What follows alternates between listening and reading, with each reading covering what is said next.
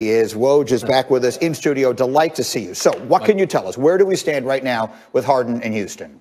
Well, he's likely going to play tonight against the Spurs, but he's made it clear as he's come in, had his first practice yesterday, that the arrival of John Wall and however John Wall looked or how Boogie Cousins has looked in the preseason so far is not impacting his thinking. He wants a trade.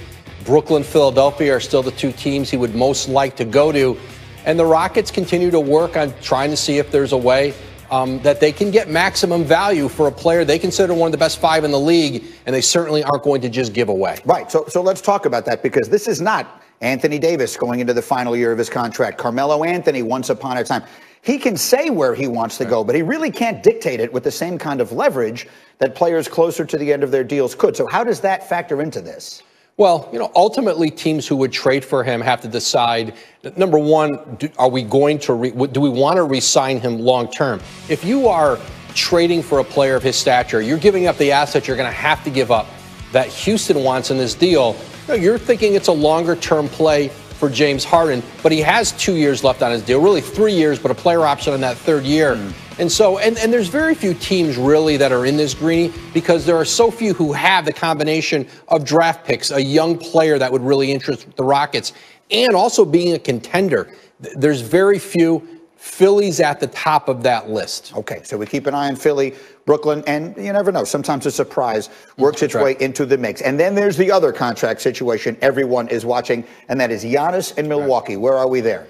Well, he has got until Monday to make a decision on that Supermax, 5 years, $228 million before the start of the season. And listen, I think part of the thought process for Giannis right now is, and it speaks, I think, to his character, that he is taking his time with this. Other players look at this decision and say, okay, I can sign for the 228, and if I don't like things in a couple years, I can push for a trade out.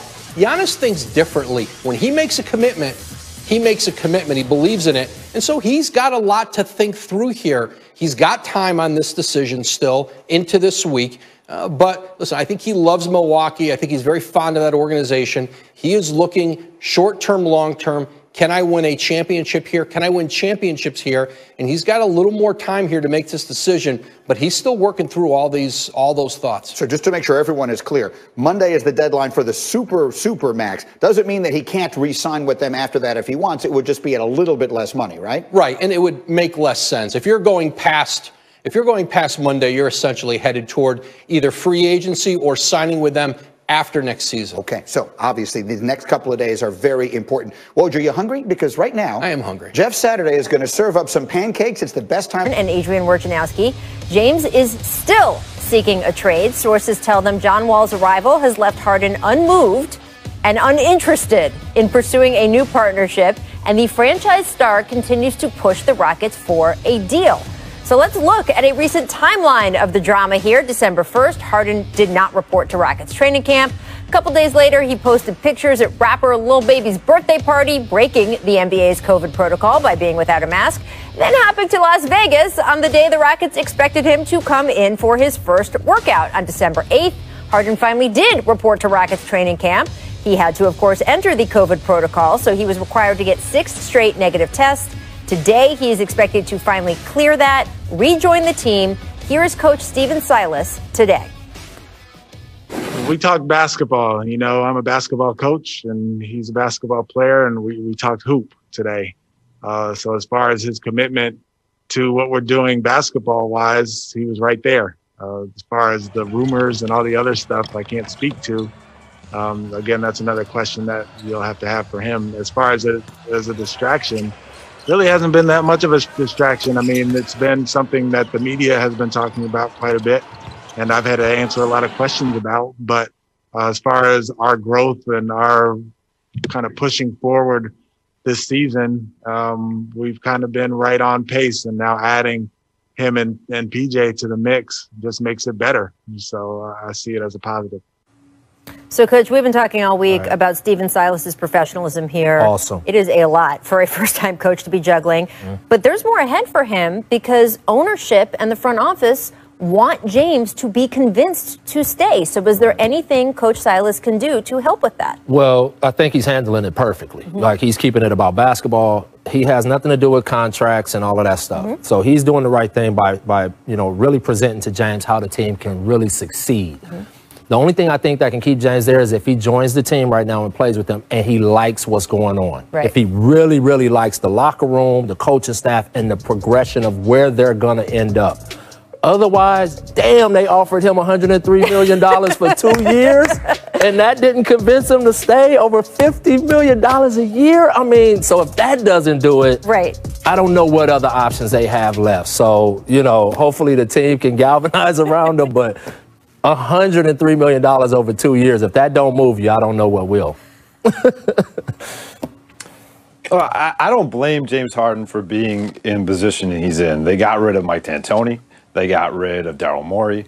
They traded away Robert Covington. And all of a sudden, this championship window that he was reveling in for a couple of seasons seemingly has closed. And now he wears that MVP trophy that he won like an anvil around his neck. Because we know that for better or for worse, in this league, it's about the ring. And unless you are winning championships, all your individual accolades ring hollow. And so certainly he must feel that pressure of, we need to legitimize what I've done so far individually with the championship. And if I have a friend playing in Brooklyn and I see an easy window to potentially join up on a team that can get me that ring, there's desire there. But now it comes down to, if that's not going to happen and the Rockets have dug their feet in, you got to be professional, because you're getting paid quite handsomely to go play basketball. And you are great at playing basketball. And so report to camp. It sounds like he had a good practice today, and certainly kudos to Stephen Silas, because what a tough situation that he's put in as a first-time head coach. I'm sure it is a distraction. He hasn't been able to implement what he wanted to do in his first week of training camp as a head coach, but to air out those grievances is not going to help him in the long run, should they be able to mend fences and have him and James Harden continuing their partnership together. It really is tricky from a basketball standpoint, though, because one of the things that we all said coming into this training camp, once we knew John Wall and DeMarcus Cousins were going to be there, is, wow, if James changes the way he plays, this could really work. If John Wall is really healthy and James adjusts, well, now they're in the position. He is finally coming into camp and practices with them. Right. But they're trying to convince him to feel good about this team. I don't know how much then Coach Silas can tell him, by the way, also completely change your style of play, because I don't want this team built around you anymore. And if you look at the other guys now, John Wall and DeMarcus Cousins, the way they've been playing, they have looked good in preseason action. Wall posted 13 points, 9 assists, followed by 21 points, 4 assists. Boogie Cousins scored in double figures in both games.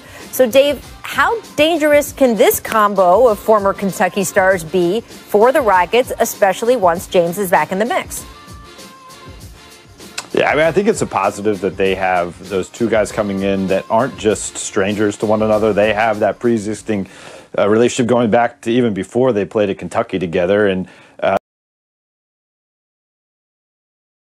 certainly they both are trying to, recollect that superstar status that they had not that long ago. But I don't, that to me creates an interesting dynamic, because we've seen locker rooms with cliques. Like, they have a natural rapport. Yep. And the guy who has owned that locker room and owned that franchise, who has his face plastered on the side of the Toyota Center for the last several years, is now the outsider in a way, because he hasn't been there.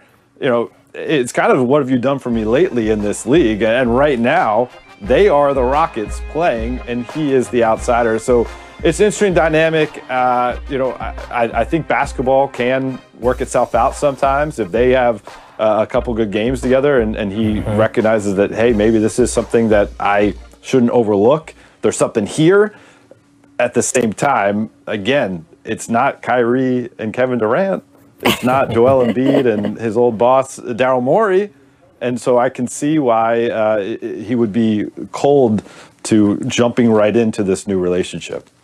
Yeah, but I still see more talent than he's ever had on the team there right now. And I think, because if Boogie, Yeah, I think so. When you look at the totality, Boogie Cousins at a point in this league was the best big, right? Hands down. He was 26 and 13 or whatever. I mean, he was putting up extreme numbers. John Wall was one of the top point guards in this league.